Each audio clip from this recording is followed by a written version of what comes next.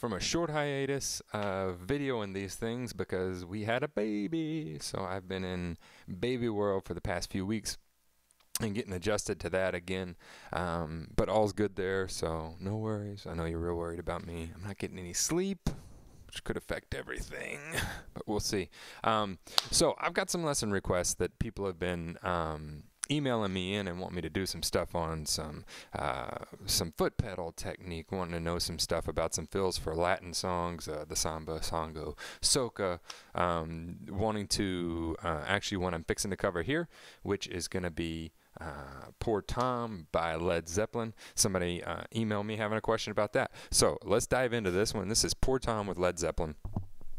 And the thing that confuses some people is this is actually a modified train beat, is all it is. I love John Bonham. I love his playing. He's just an absolute beast. And this is no different. This groove is a phenomenal way to just modify a very well-known kind of groove, which is just straight 16ths on the snare. So, right, that's easy enough. Now, what we want to do first is get the kick drum going. Okay, so this is the kick drum pattern.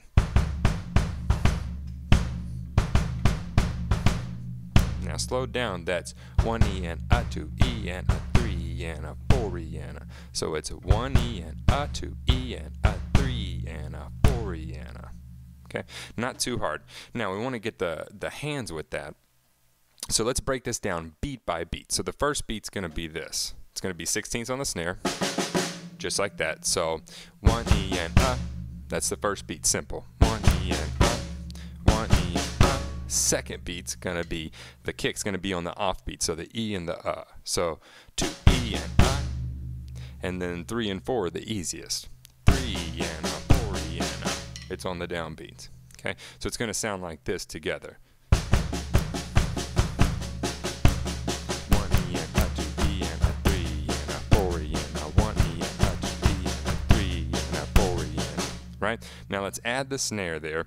The snare is going to be on the upbeat of 3, on the upbeat of 4. So it's going to go like this. 1 E and a 2 E and a 3 and a 4 E and a 1 E and a 3 and 4 E. Right? That's a pretty simple explanation of what he's doing there. The only thing different he's doing there is he's hitting his hi-hat on the upbeats. So it's 1 E and a 2 and I think that confuses some people, but he's just hitting it on the upbeats. So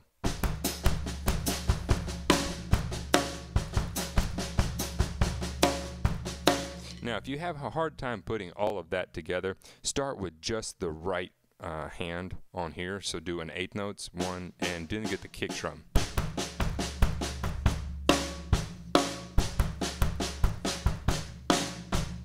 Then get the hi-hat going.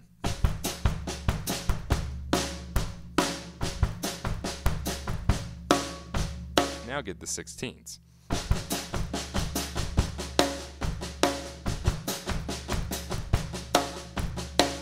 Okay. That's the basic breakdown of that groove.